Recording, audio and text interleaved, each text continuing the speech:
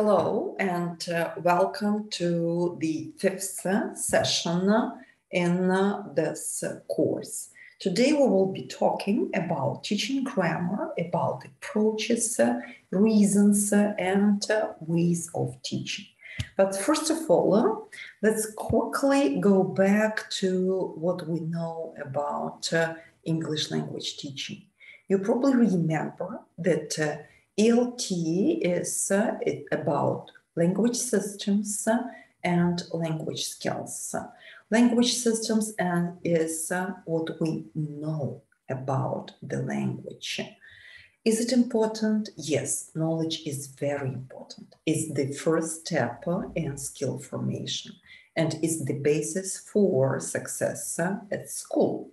And it works really well with beginners and advanced learners. And it's what we are going to talk about in these two videos, because we will be talking about teaching grammar and teaching vocabulary. However, we teach grammar and vocabulary only for forming language skills, because language is what our learners can do, what they are able to do, and not what they know. They may know about the formation of present perfect, but they may not be able to talk about the results of something for now. So that is why we need always to remember that we go through from the stage don't know to through the explanation, then the synapse is formed, and then finally the action is automated, but only through many mistakes. So the conclusion here is grammar is a knowledge that needs to become a skill. So how to do it? What do we do for our knowledge to become a skill? First of all, let's talk about two approaches in teaching grammar. It's implicit versus explicit, or inductive versus deductive. So when we teach grammar implicitly, we have no grammar explanation. Usually this is the way that language is acquired when you are a child, or very often kids at the kindergarten are taught this way. However, when the students become older, when they are school children or when they are students, they usually are taught with either inductive or deductive approach. Inductive approach, it's when you have the structure and the students have to elicit a grammar rule from it. The deductive approach is explain, example, and practice. If you remember about teacher-centered and learner-centered, you will probably think and say, okay, when we teach inductively, it is like think about it now and answer before I answer. If we teach inductively, it is more I hope you answered right, it is more a learner-centered approach, because we give them time to look at the structure, to analyze it, and to make some conclusions.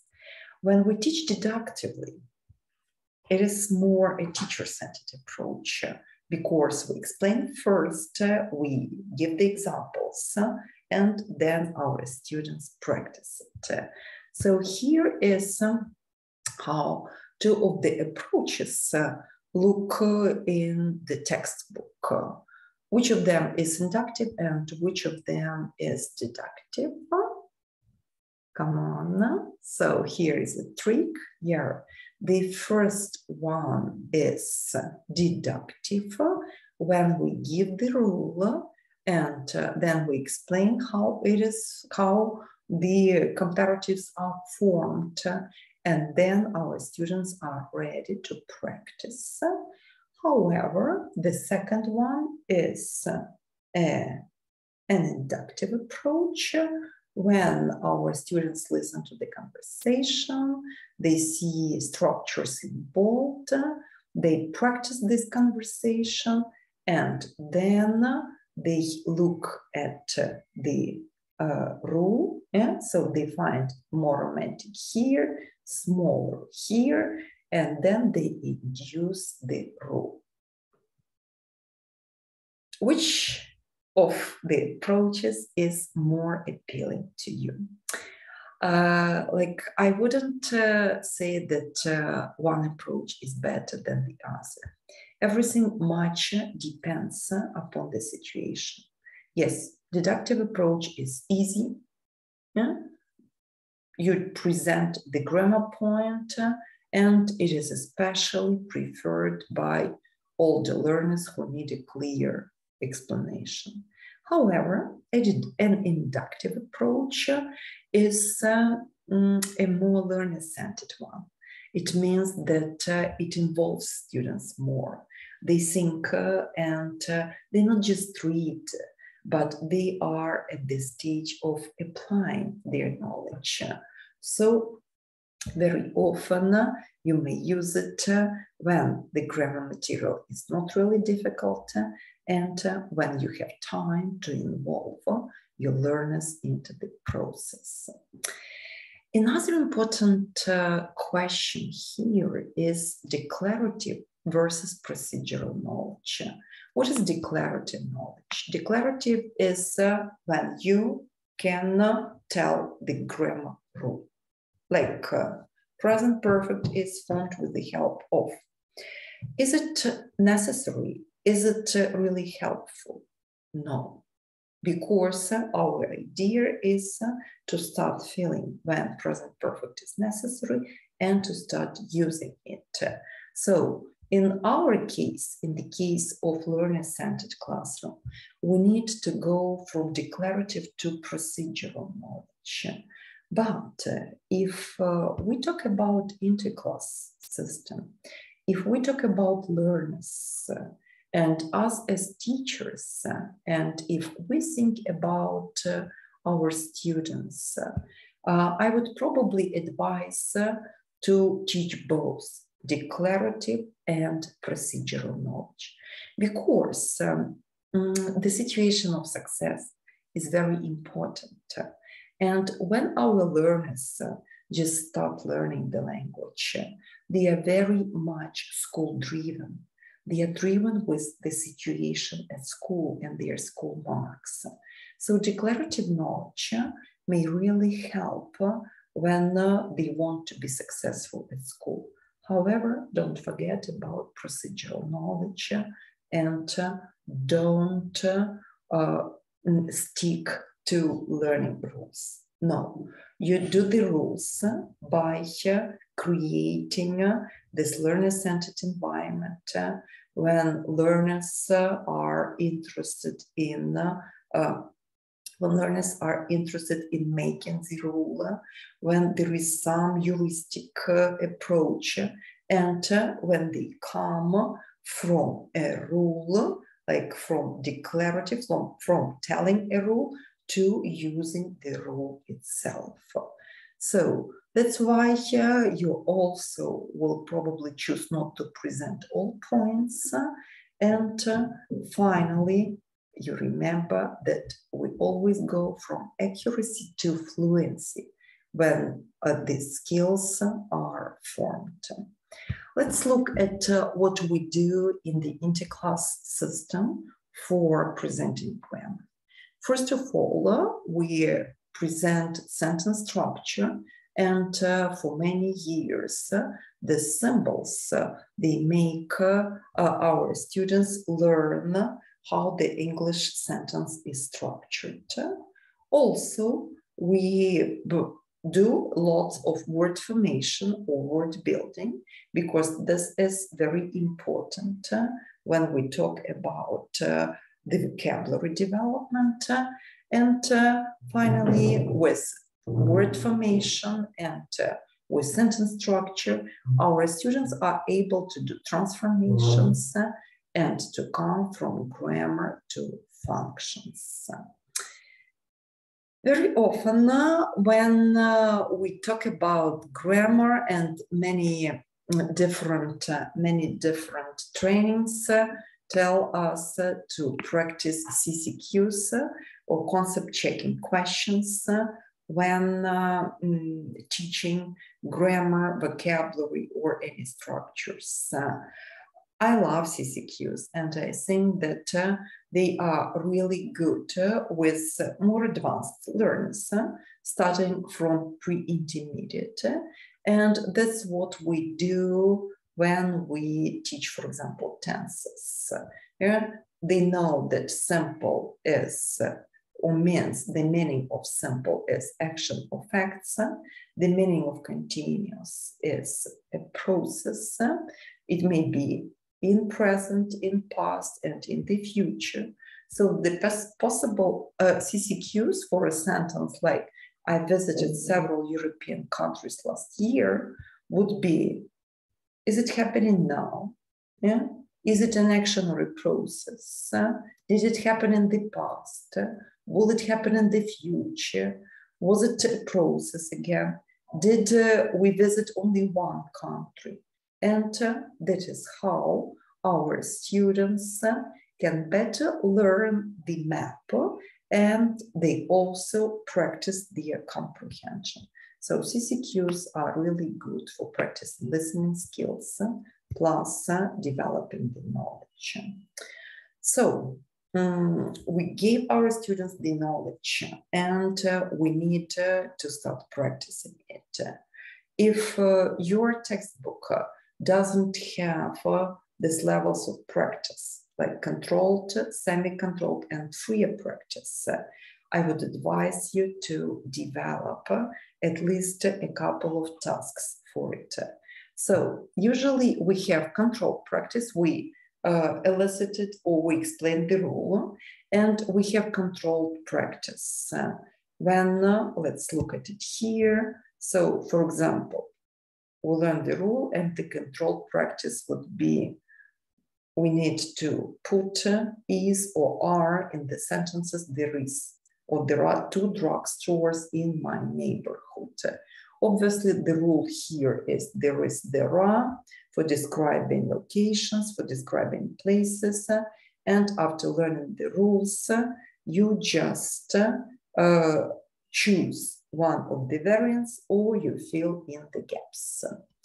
At the semi-controlled stage, it is here. So we use language in not that restricted way here. So for this, we can choose the tasks, or we can develop the task like complete the sentences above and say if it's not true for you. For example, there are 2 drugstores in this person's neighborhood, but there are only, there are 3 drugstores in my neighborhood. Yeah? So, and you may complete the sentences and say if it's not true, and then make it true.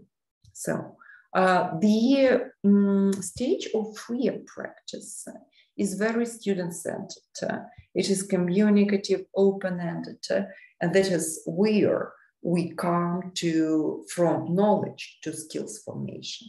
However, usually teachers are not advised to go to freer practice stage level with starter and beginner level students because they just are not able to do it. But if you feel that your students can do it, you may try. And here are the examples of freer practice.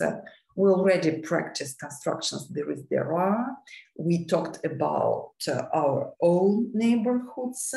And now we can, there is a picture, there are more drugstores, more cafes, and you just describe it.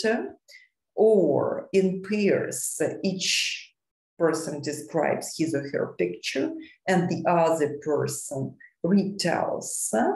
Or you may find 7 differences without looking at each other's pictures. So these are examples of how we may move from really controlled and strict practice to freer practice, which will finally bring your students to the development of speaking skills. Another important moment, remember we taught or we spoke about the safety of our learners and mindful error correction.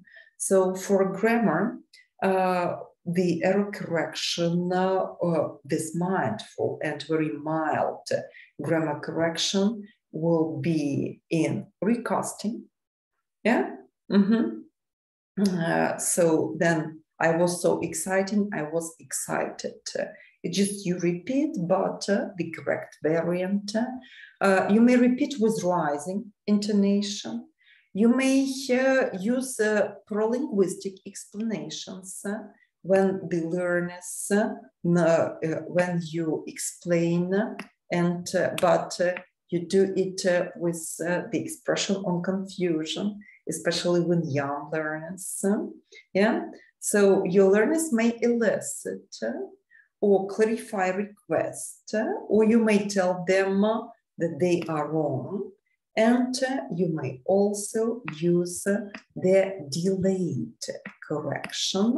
In the delayed correction, you don't correct at once, but you correct after your learners have already spoken.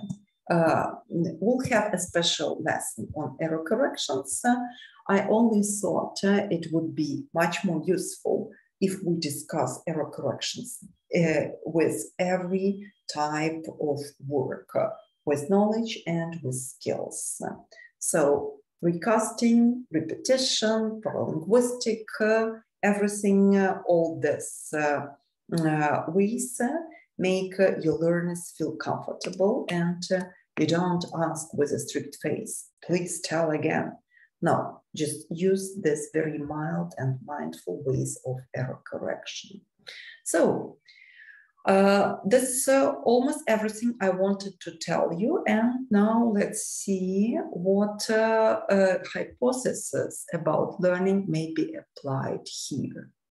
Number one, grammar is taught throughout the course. Yeah? So we are not explaining grammar in a number of bullets. We give this short explanation which are relevant to the lesson. And it is called spiral curriculum. Yeah? Every year we make it more and more advanced. Vocabulary and grammar are presented together in grammar structures, and they give us the involvement of learners because they pronounce the structures, they can talk to each other, and that is how we go from controlled to freer practice. Also, it is very important to add here this, we can, if you remember well what I talked about, just try to think and to remember what I need to add. It's grammar is induced. We use the inductive approach. So the rules are formed by the students.